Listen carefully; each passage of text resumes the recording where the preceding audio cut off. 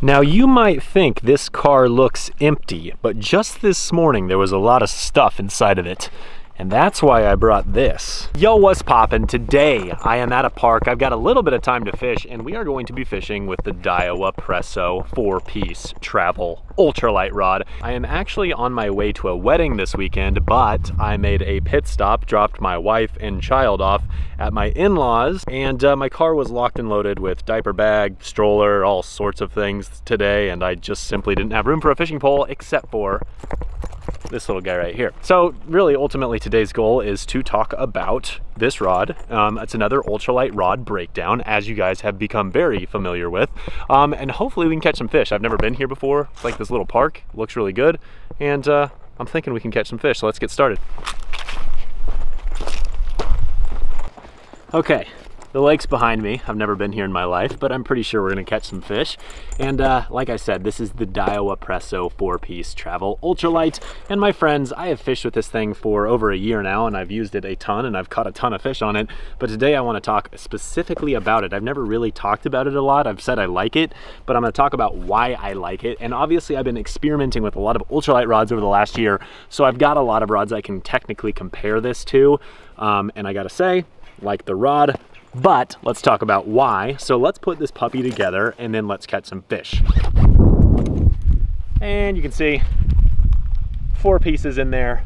They're all snug as a bug in a rug. Zip. Just like any other multi-piece rod, just slip it on there. You just do that 3 times. Pretty simple, my friends, pretty simple. It's not rocket science. Okay, we just took 4 pieces and we turned it into one 5'6" piece. All right, I'm gonna run the line through the guides. We're gonna rig something up. We're gonna go catch fish. Remember recently when I dropped this camera in the water? I'm not gonna let that happen again today. I'm going to safely put it back in its pelican case where it belongs. Secured. No more mistakes, Ethan. No more mistakes. I tell you what, whether you make videos or anything else, these pelican cases are sick. Huge fan. As always, we're rocking the fanny pack. I don't know if a jerkbait's gonna work or not, but I figure let's do it. Little Yozuri pins minnow. I'm gonna start with this. If it doesn't work, I'll go to the tried and true mule jig, but I wanna try the jerkbait. Set that case right there. That's a good spot for it. This water's pretty clear. Okay, now that we're settled and starting to fish, why don't we talk about this rod a little bit? For those of you who have been watching my YouTube channel for a while, you obviously have seen me fish with this rod probably several times, and you've probably seen me catch a lot of fish on it. And you obviously know that I like it because I've talked it up a lot. And the reason I like it is because, yes, this is a 4-piece rod, but it honestly performs like a 1-piece rod. Usually when you buy a multi-piece rod, it increases the weight pretty drastically. But what I've found is with this Presso, it honestly feels pretty light still. I don't necessarily notice it being heavier. The other thing is, with all 4 pieces, it still balances really well. Maybe just a little tip heavy, but not bad. Okay, I'm gonna take off the jerkbait. I'm not feeling it. It's not gonna work. Okay, back to the tried and true. I'm going with a 1/64 ounce chartreuse mule jig with a Dakota Sunrise horsefly. Stretch that over the top of the keeper and snap, and perfect. You know what else? I guess I haven't talked about the specs. Does this thing have specs? Yes, it does. This is a 5'6" ultralight, fast action, 1/32 to 1/4 ounce. That's very typical. Line 1 to 6 pound. You know what I've found though? This thing actually casts really lightweight stuff quite well as long as you pair it with light line. If you use really low diameter line, I find that that's going to be the biggest difference maker with regards to getting good casting distance. I just quickly whip this thing out there about 30 feet. You know, just a very simple, easy cast. There's a fish. Oh yeah, that didn't take long. Horsefly, first cast. This feels like this might be a crappie. Oh wait, what is this?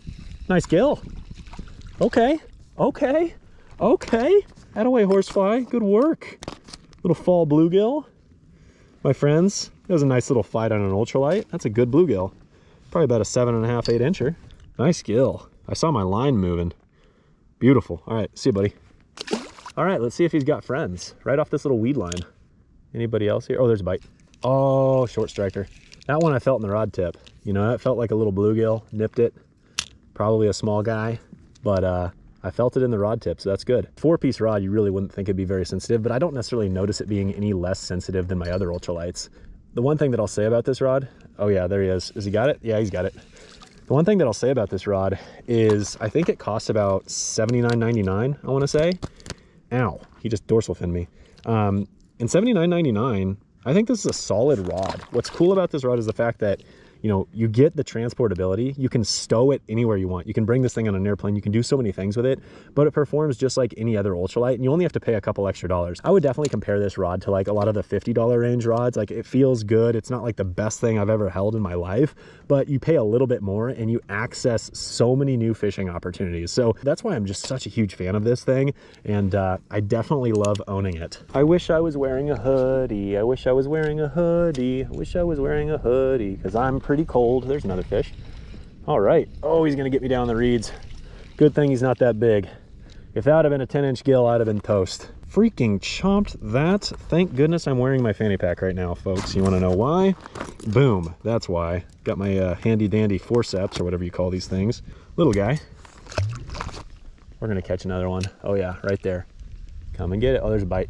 He's got it. Yes, sir. Gotta skate him on top. Go, go, go, go, go. Get through the reeds. Oh, okay. There's a lot of fish in here, I think.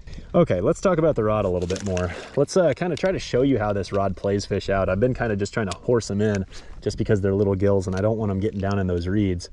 Oh my gosh, just tanked it. Just torched it, dude. Okay, that's another small one. But anyways, let's just show you kind of the flex of this rod. We're gonna have to show you the flex of this rod on another fish because these reeds are just getting in the way. And another bluegill, a little dink. God, there's a pile of them next to these reeds, man. Oh, he was holding it. He still got it? Oh my gosh.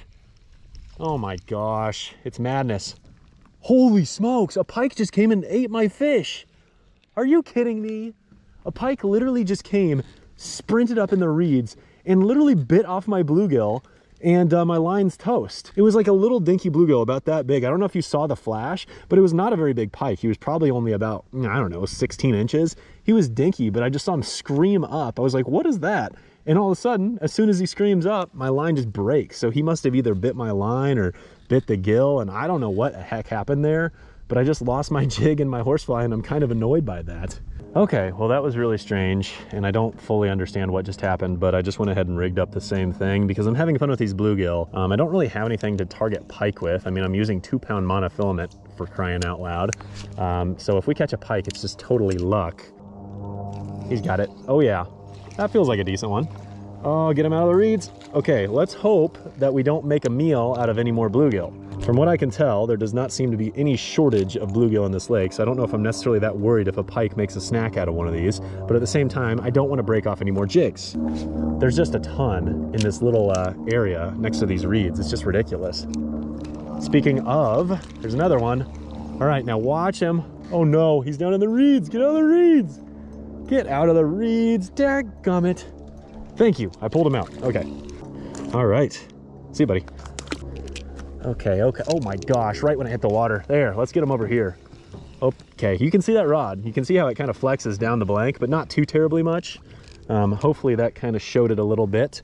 But you can definitely tell that it is a fast action. Probably on the lower side of fast, but it's still a fast. Man, these things are floppy. Floppy bluegill, man. There he is. Oh, baby. That feels like a decent one. He's not bad. Not good, but not bad. Golly. This is definitely fun. These are all kind of bonus fish. I didn't really know if I was going to catch a whole lot today or not because, you know, as I've mentioned about 75 times, never been here in my life. But thank goodness I'm here because this is great. This is working out. I'm going to stop fishing that area for a few seconds. I'm going to try some other spots because, oh, there. I want to try to find a bigger gill like that one. A little bit bigger, a little bit bigger. We're going to fish off in front of the reeds a little bit more. See if we can't find some bigger ones. That one's definitely bigger than the last several I've caught, so that's good. Good sign. Okay, we're just pounding them, man. It's feeding frenzy off this dock right now. There, you guys can kind of see how that bends. I don't know, I would definitely consider it a fast. While this rod definitely feels like a fast, I still think that it's soft enough to where you can still throw some treble hook baits too, so I would consider this actually a pretty versatile rod. I actually think it's kind of similar to the Temple Fork, except it's a 4-piece. I like the Temple Fork more, and I prefer the either 1 or 2 piece, but I would say it's a similar ultralight. You know, as far as aesthetics go, obviously it's like the black and orange color, looks really good, but the rod handle is very minimalist. It's very sleek. It's really thin and obviously split grip. So I think they did that intentionally to really cut down on weight. And I really think that was a good idea because it is a 4-piece rod. Taking weight away anywhere you can is a great idea. I will say with a normal, hey, cool, a fish. I will say with a normal ultralight, I would prefer just a little bit thicker rod butt. It's a little bit more comfortable for me. But for this one, I think they nailed it. So I'm a huge fan. Also, I tried a different spot. I tried the opposite side, and small bluegill are over here too. I honestly don't even think there's anywhere else on this lake I'm gonna be able to fish. I'm pretty much just limited to this dock right here because everywhere else is way too shallow. Oh yeah. There we go. There we go. Take a look at that rod. This has got to be a decent one. It's fighting a lot better. Maybe it's just a dink that's got some pull in him, or maybe it's a bass, or maybe, oh baby, that's a freaking tank. That's a freaking tank gill. Oh gosh. Oh my gosh, are you kidding me right now? I'll just mark this later. This is probably a 9-inch fish. Goes from the tip of the rod cork right here all the way to this little orange line. Okay, that's a mental note. It actually exceeds the orange line just a tiny bit. Mental note. I'm gonna have to go measure that later. I do not have a ruler with me. Oh gosh, stop. Well, he's got a concussion, but I think he'll be okay. See you, buddy. Okay, cool. Well, we just caught a donkey. The fishing has slowed down a ton, but evidently the big girls are still around. There he is. Got him. Gotta love it. That's fun. When you see the chartreuse head and then it just disappears, set the hook. That, my friends, is fun. I don't care what size the fish. It's like a visual strike and it's a blast. It's not a bad one, little guy. Got him. Just a little feisty guy down there in the reeds. I just wanted to catch one more. What can I say? It's never quite enough now, is it, folks? All right, cool. I'm getting cold. I gotta go in. A rod that you can store in something this small, gotta love it. I'm cold. Okay, I tell you what, even though I am cold, I gotta say, as always, this Daiwa Presso travel rod, it always impresses me, and it's always a blast to fish with. I've fished with it for some time now, as I've mentioned, and I have no complaints, really. I think for the price point, it is a lot of bang for the buck. Why? Because you have an ultralight rod that performs really well and honestly feels like a one-piece rod, but you can store it in a container this size, which is pretty darn cool. I've actually never fished with any other travel ultralights, so if I happen to stumble upon some other travel ultralights, maybe we'll do a comparison at some point. But for the time being, I would say that for like the $80 price range, good rod, solid rod. Okay, I have rambled far long enough. If you want to see more ultralight fishing videos, make sure to stay tuned. Click that subscribe button below. Otherwise, I'm gonna turn on the heater and I'm gonna get the heck out of here. Thanks so much for watching. We'll catch you next time.